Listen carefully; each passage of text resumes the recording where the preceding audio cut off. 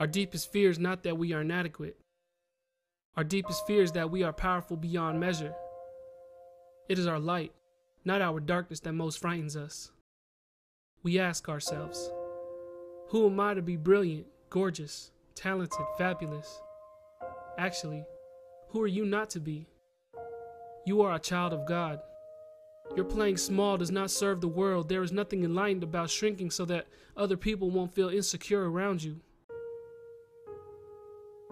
We are all meant to shine as children do. We were born to make manifest the glory of God that is within us. It is not just in some of us, it is in everyone. And as we let our own light shine, we unconsciously give other people permission to do the same. As we are liberated from our own fear, our presence automatically liberates others.